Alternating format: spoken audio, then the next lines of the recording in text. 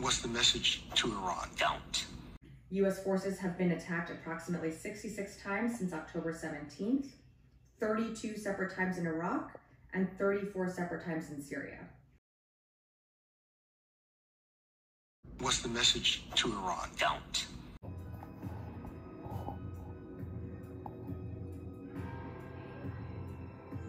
Exactly. One word. Pretty straightforward.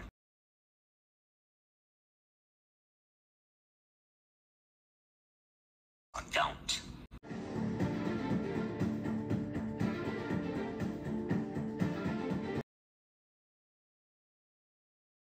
The Afghans we've been speaking to say today is a day of sadness, anger, and fear. The tumultuous end to America's longest war, immortalized in these chaotic scenes. The Taliban's lightning-fast takeover of Afghanistan just weeks before the United States' planned military withdrawal triggered such intense panic that thousands of Afghans stormed the Kabul airport in a desperate attempt to flee the country. Some even clinging to a moving U.S. military aircraft as it rose into the sky and falling to their deaths. I want to be clear to folks in this region who are thinking about making that dangerous trek to the United States-Mexico border. Do not come. Do not come.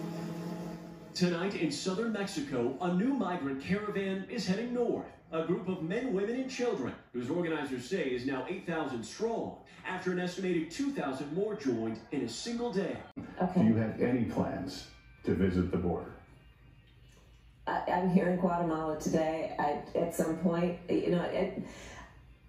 we are going to the border. We've been to the border. So this whole thing about the border, we've been to the border. We've been to the border. You haven't been to the border. And I haven't been to Europe. And I don't understand the point that you're making. Do not come. Do not come. Migrants seeking a new beginning over the Mexican border. These mostly from Venezuela, men, women and children, families clambering aboard where they can outside the Mexican town of Arapuato. They're part of a new wave of thousands amid a surge in illegal migration to the US. Do not come. Do not come. Why is the administration flying thousands of migrants from the border to Florida and New York in the middle of the night?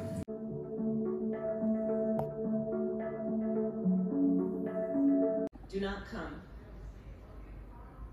Do not come. Department of Homeland Security documents that break down the asylum seekers parole program. The program allows up to 30,000 asylum seekers every month to be flown to the U.S. from 4 countries: Venezuela, Nicaragua, Haiti, and Cuba.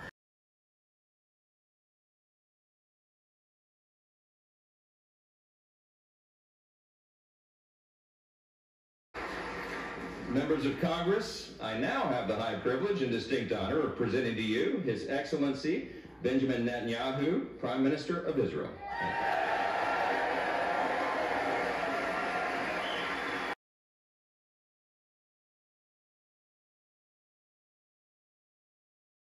But the already mammoth evacuation took a harrowing turn on August 26th, when a suicide bomber affiliated with the regional Islamic State group killed 13 US soldiers and 180 Afghans.